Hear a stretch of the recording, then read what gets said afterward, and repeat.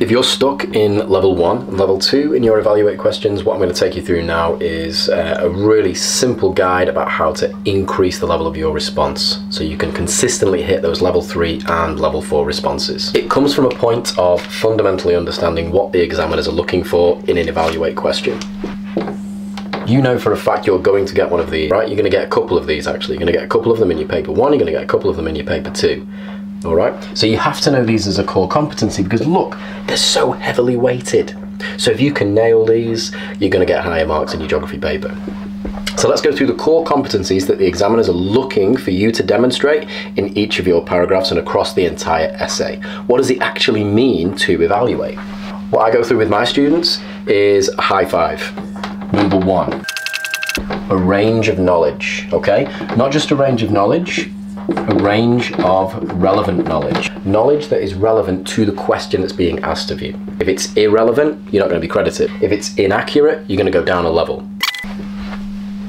Connections and relationships. What are they?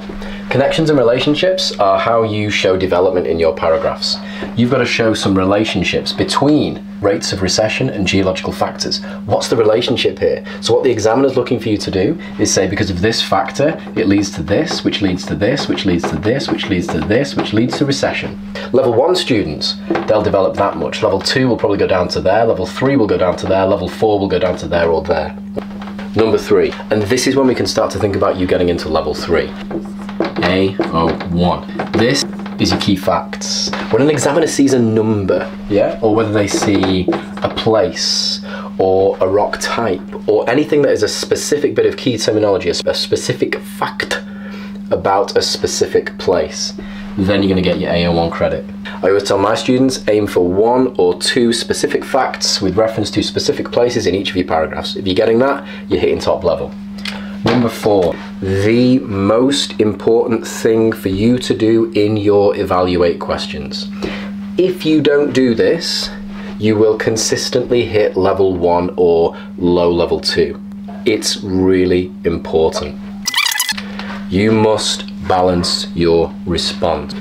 Balance. Give 2 sides of the argument. If you're not giving 2 sides of the argument, you can't show elements of evaluation. And then finally, if you want to be hitting top level 4, if you want to be hitting top level 3 even, you need a conclusion. That's a justified judgment, okay? That's what your conclusion is.